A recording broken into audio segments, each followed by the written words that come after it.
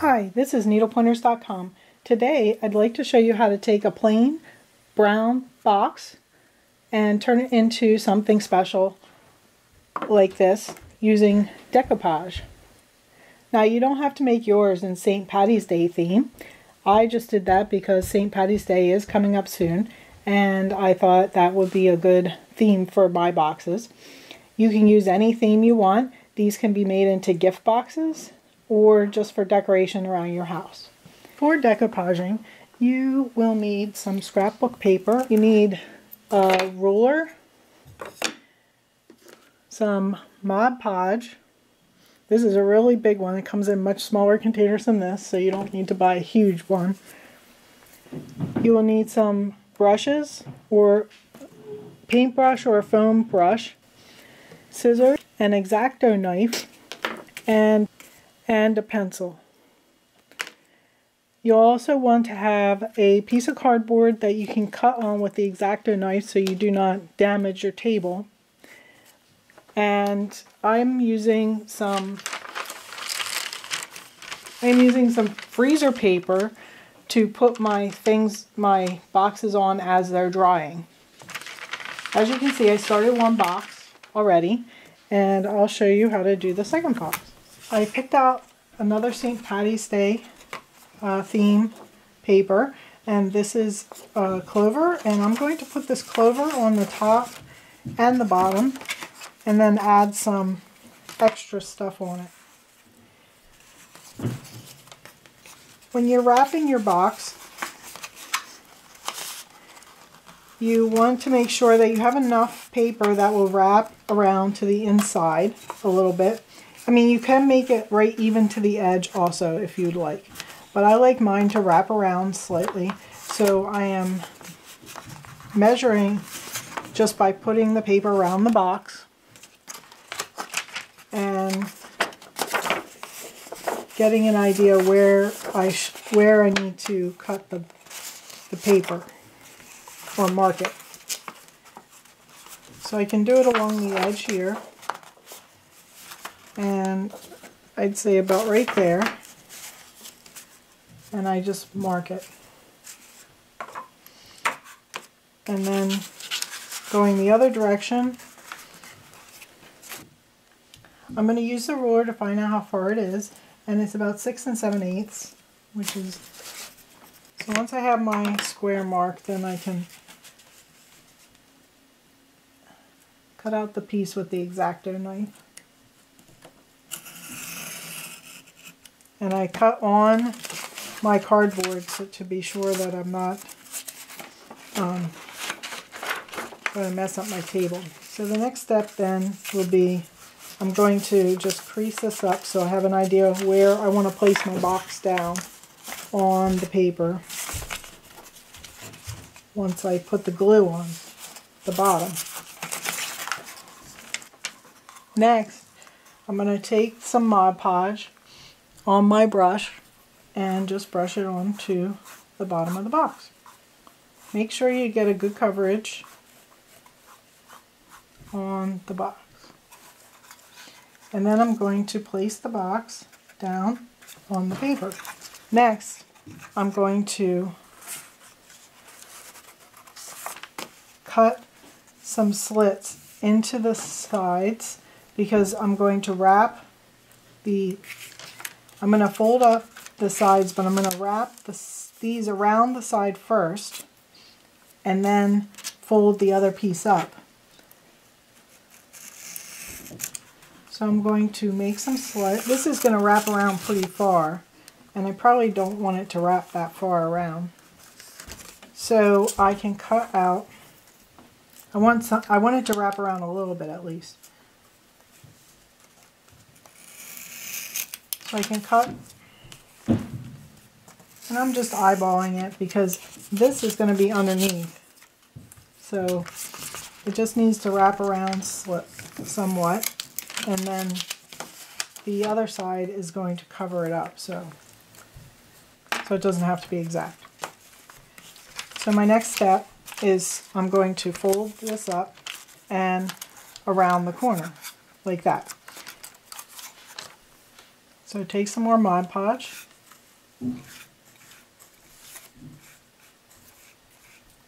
and paint it on there. And I'm going to paint it on, put it on the side too, where it's going to wrap around. Okay, so then we fold it up and smooth it out. Want to make sure the bottom is also smooth.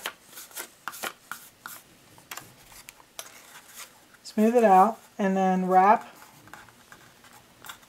the little ends around the corners.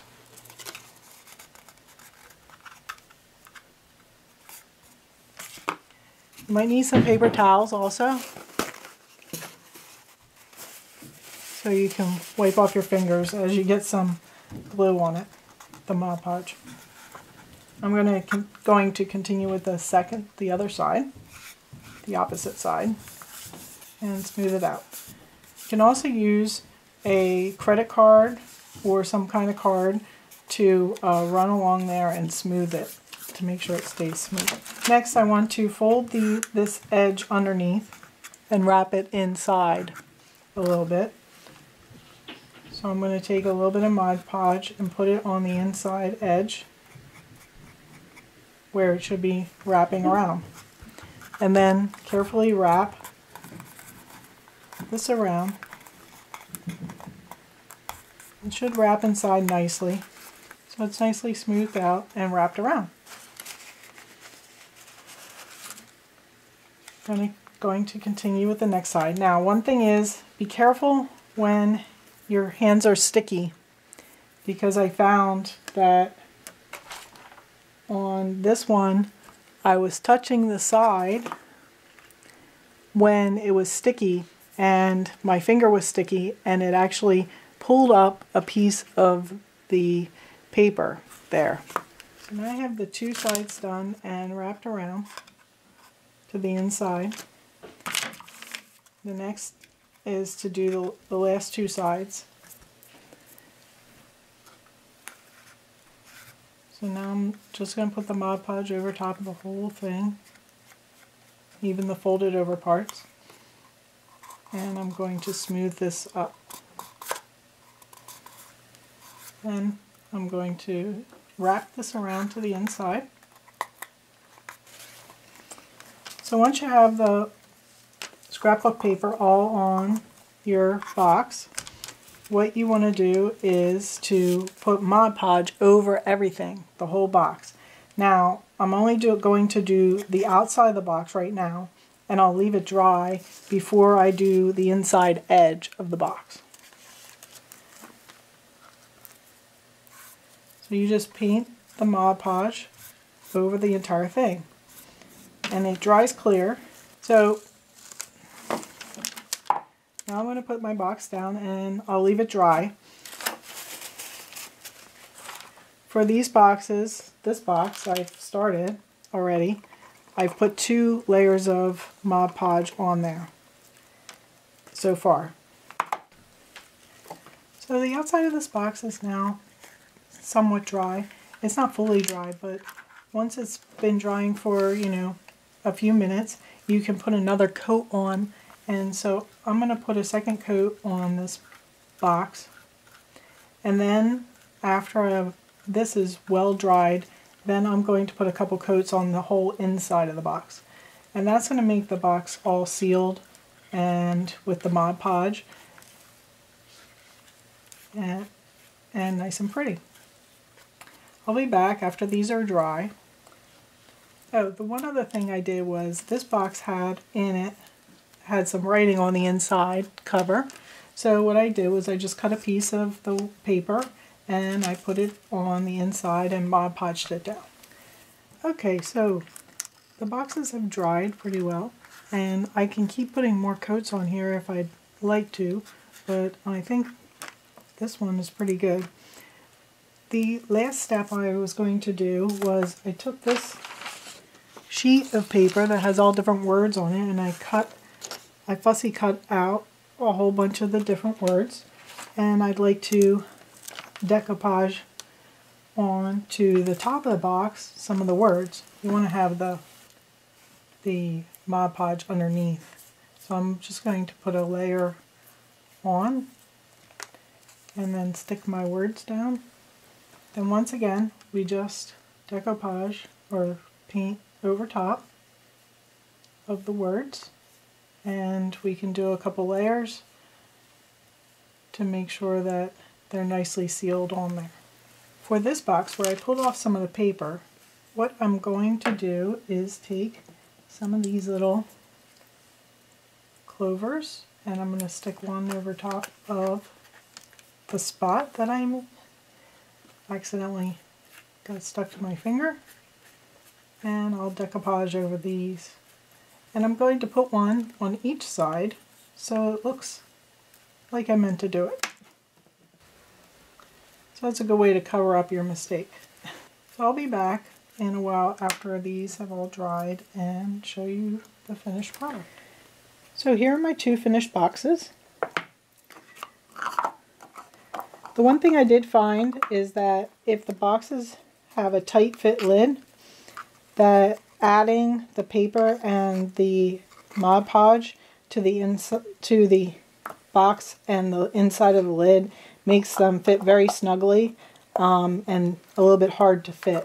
So I would recommend finding boxes that have a little bit more space for around them if you're going to do this kind of box. Or don't put the Mod Podge as much on the inside edge of the inside of the lid there so that you have more room. But I like how these turned out, and they'll make good decorations around the house for St. Patty's Day. I hope you enjoyed this project. If you'd like to see more pictures or get a step-by-step photo tutorial of what we did in this project, then please click the link in the iCard or in the description of this video. That will take you to our website, needlepointers.com, where there will be the pictures and the instructions, and also links to where to purchase the Mod Podge and other supplies that you can use for this project. Please click the like button, share our projects on Pinterest, and don't forget to subscribe to our YouTube channel. Visit our website, needlepointers.com, for lots of other craft tutorials and instructions.